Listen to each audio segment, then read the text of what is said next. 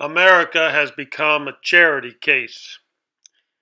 Donald Trump begs the Chinese for money to open factories.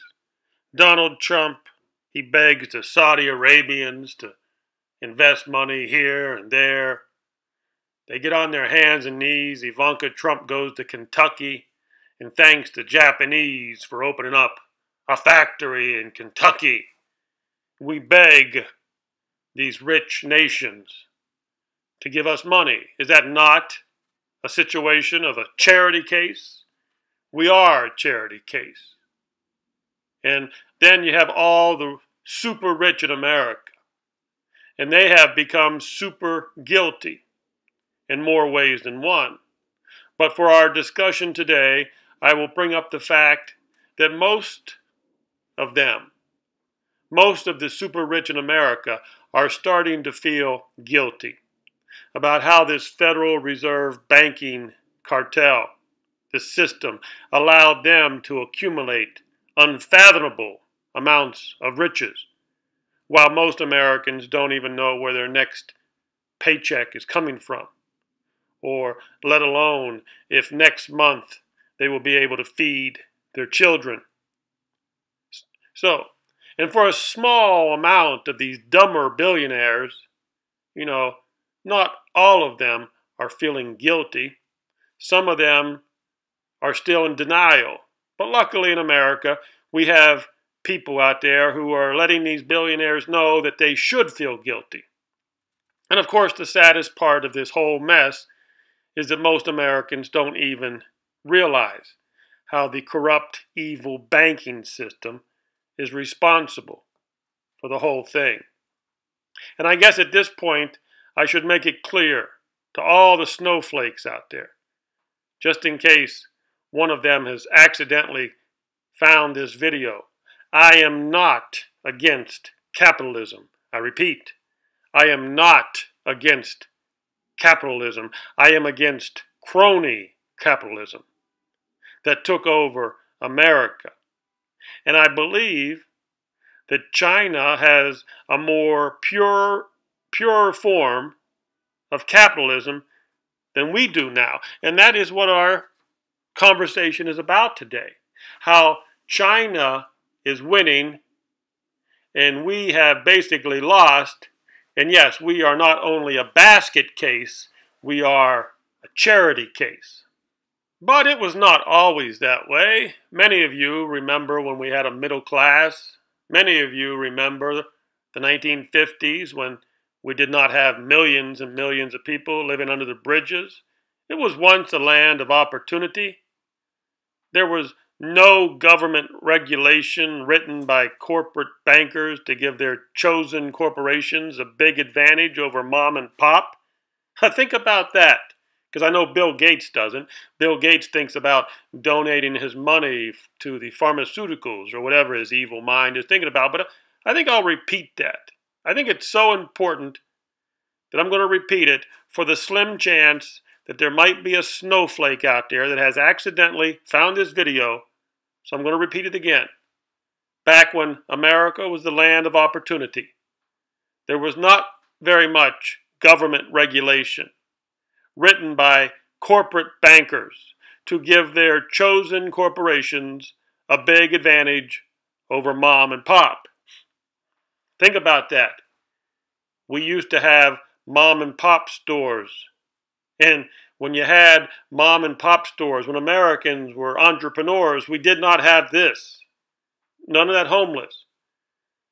Maybe we were not as rich as China is today, but we got by.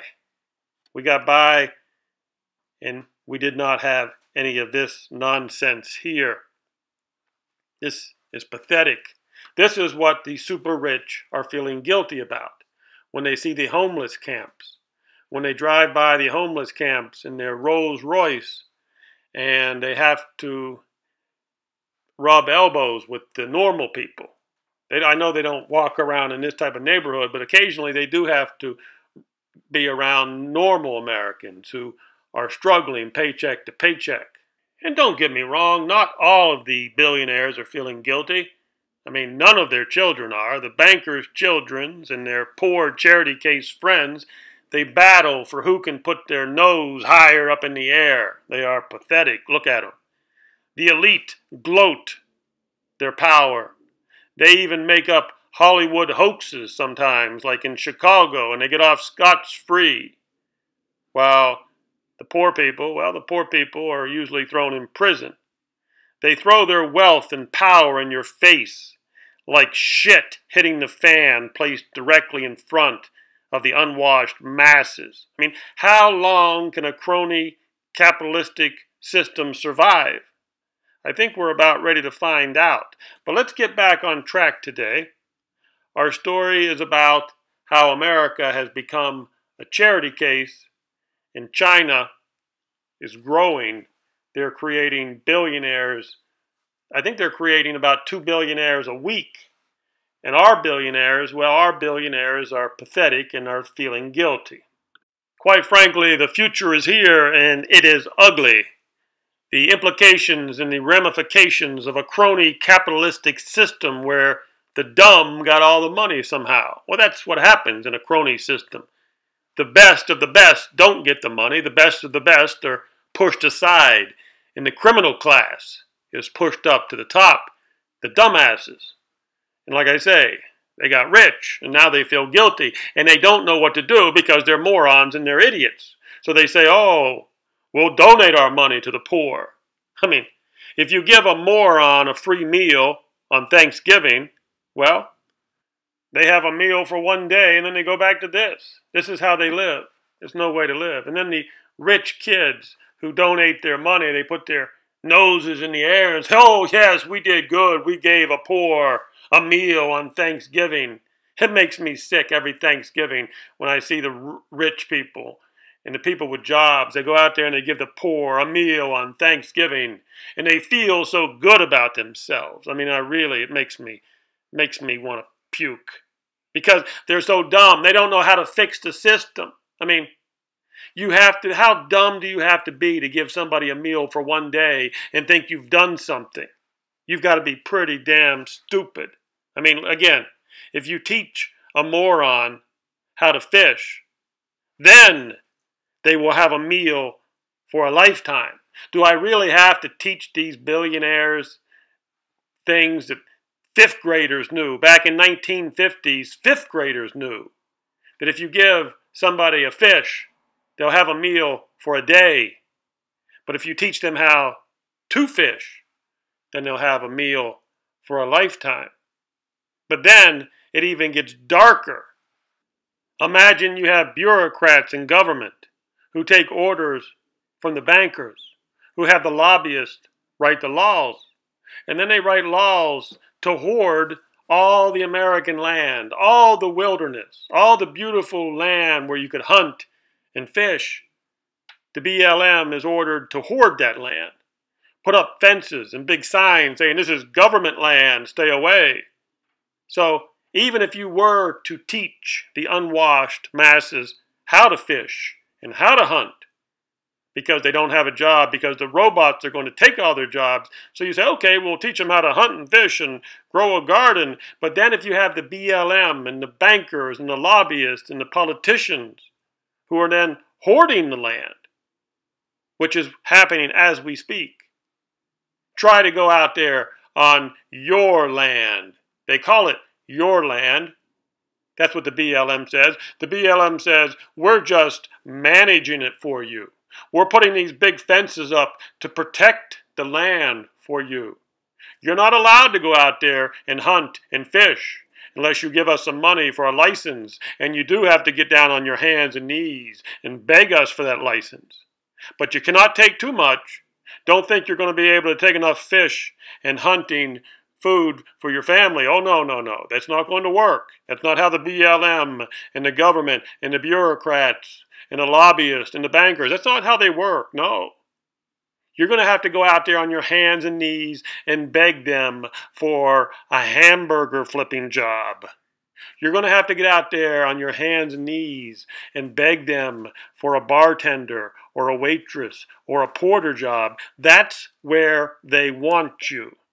And to make matters worse, that little bartender job you got is not enough to buy yourself a little homestead, a little house to raise your family. No, you and your wife are going to have to get 2 servant jobs so you can rent an apartment from this slumlord who was able to get into Harvard because his daddy gave them 2.5 million, and because he was able to get through Harvard with money, then the bankers decide that he is worthy for a $1 billion loan to buy those rundown apartments so he can rent those apartments to you, the unwashed masses. You see, America is now 1,000% crony capitalism.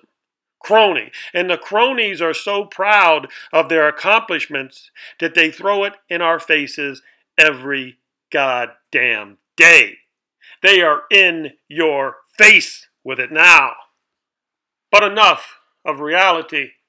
Let's talk about what's happening today and what happened in the past. I mean, there's a reason why America is falling. The dumbest are in charge. We already know that. So we know America is losing. But the implications of that is when you have a loser, you normally have a winner on the other side, and that winner is now China. As I said before, I believe it's China that has a more pure form of capitalism. And they are creating many, many new millionaires every day.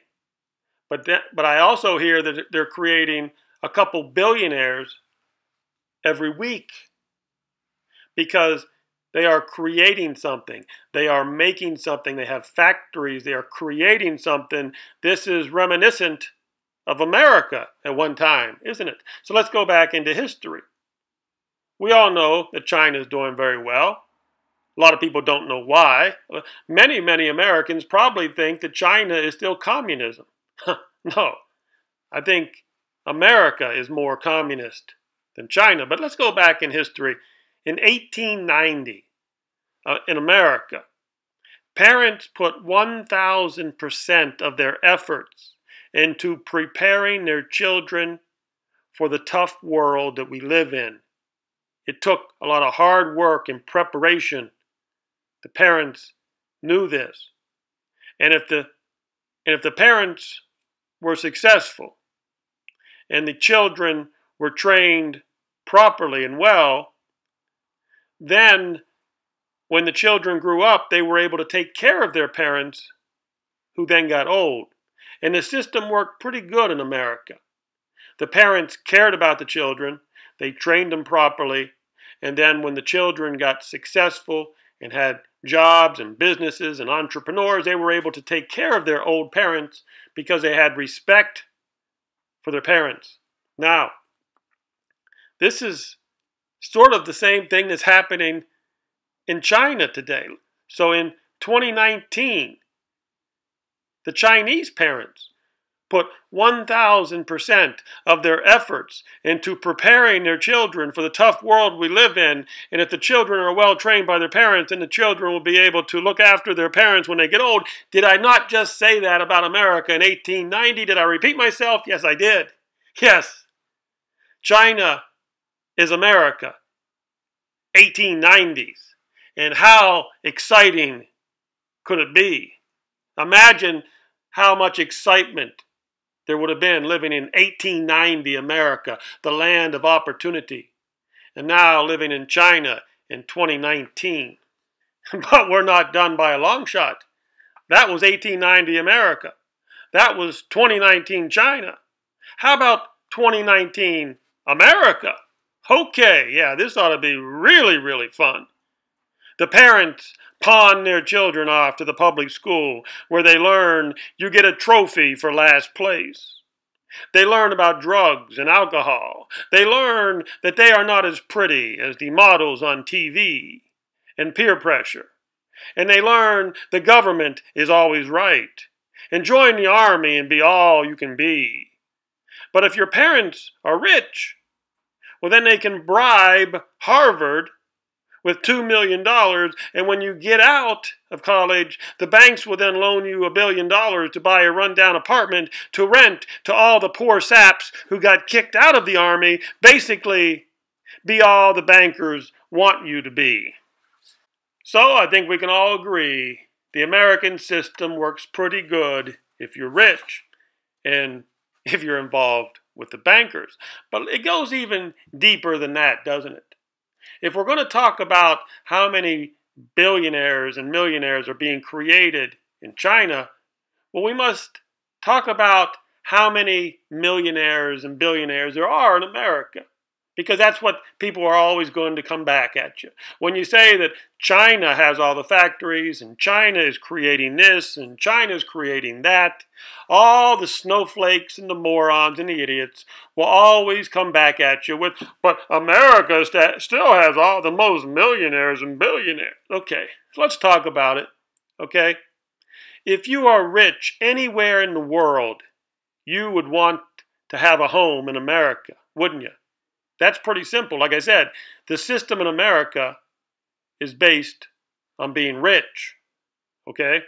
So if you're anywhere in the world, of course you're going to want to move to America because you're rich and you know you're going to have a pretty good life in America if you're rich.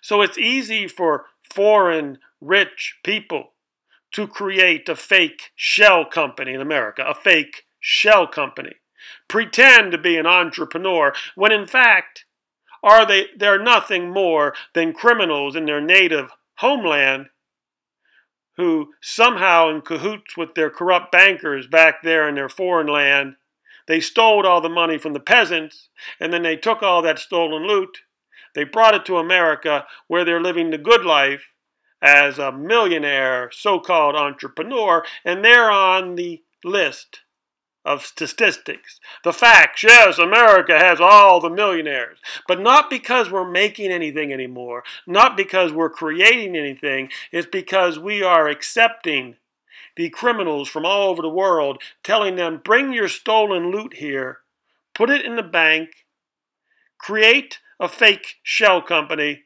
live the good life in America, spit on the unwashed masses, spit on the peasants, but make no mistake about it. We are not creating millionaires by opening up companies and creating products. We are creating millionaires in America, like I said, by bringing criminals here who want to escape their homeland. They want to come over here and hide and launder their money.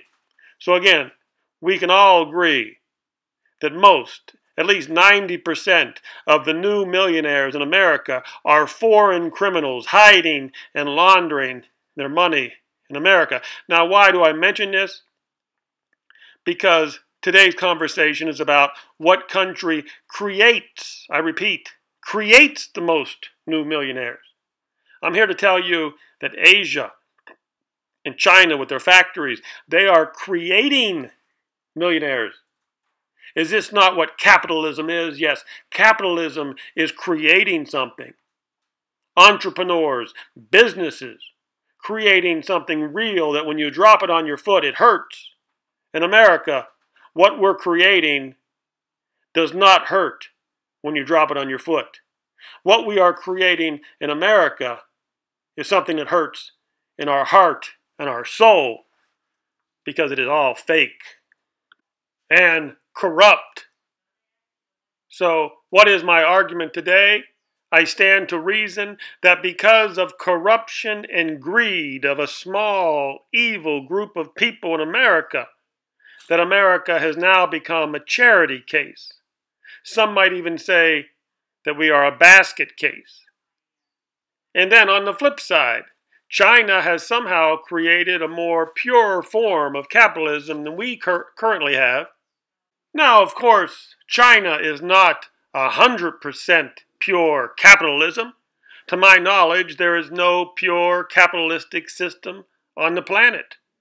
Human greed and corruption prevents that, but pure capitalism is really the best system that we have ever created in 10,000 years. in my opinion. But now, sadly, America is now 1,000% crony capitalism. And like I said before, the cronies are so proud of their accomplishments that they flaunt it and throw it in our faces daily. And with all our problems in America, what do the cronies do? They go over to the Middle East and beg for oil money. They beg for billion-dollar bailouts of their 666 building, while we have 10,000 baby boomers retiring every day. So I haven't really talked about modern America, 1970, 1980, 90, because that's kind of where it all started to fall apart. And now we're starting to see the implications of an old retired person who has no money. Like I said, 10,000 baby boomers retiring each and every day. Well, you can guess this ain't going to end well. You see, the problem is most of these baby boomers who were working in the 60s and 70s and 80s, they were selfish. I know many of them. I lived it. I saw how selfish some of the parents were in the 70s, the 80s. They were truly selfish. And they never worked hard enough to ensure that their children had the skills to make it or even to survive. Remember when I talked about 1890 America? In 1890 America is where the parents strived and put 1,000% into making sure their children had the skills to survive. But that was not the case in the 60s and the 70s and the 80s. No, we got weak, we got pathetic, we got selfish. And the parents no longer put that much effort into training the children on how to survive. No, they left that to the public schools. Now, I'm kind of limited in time here, but that was where it all fell apart. When they put mom back to work, and then mom shipped the children off to the public school where they were ruined. They were miseducated. And where are they all ending up now? Where are all these children ended up now? They're ending up under the bridge with no life skills, no survival skills. And then on top of that, you have their baby boomer parents retiring 10,000 a day, and they don't have enough money in their retirement. You basically have the blind leading the blind while the bankers are laughing their asses off. Yeah, they invested all their profits into Asia. I grow bored telling Americans they live in slavery. I grow bored showing America pictures of our ruins, our closed down, run down, abandoned factories. I crossed the United States on Route 66. I took pictures of the ruins.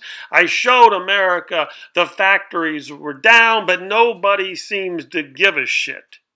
No, as long as they get their SNAP card and their welfare, they're pacified like little babies with something in their mouth. No, this is not going to end well for America, as the rich put their noses in the air and they think they're better than us. As they vacation in Europe, they do summers in Europe, and they go to Mumbai and Singapore and Thailand. And we here in America, we're a basket case. Yes, I tell you, I'm sick of it. I'm sick of telling the same story over and over. And then, but I'll close out with there are some Americans who are still bowing down to the Federal Reserve banking cartel. That's what really irks me. When you have Americans out there, rich Americans, and lots of people even read them, you got guys like Martin Armstrong. Now, I respect Martin Armstrong. He's a genius in many ways, but he's got one Achilles heel. He's got one weakness. He's shilling for the Federal Reserve banking cartel almost daily. It's almost sad. Somebody as smart as Martin Armstrong, and he's not the only one. So many of these people out there bowing down to the Federal Reserve banking cartel.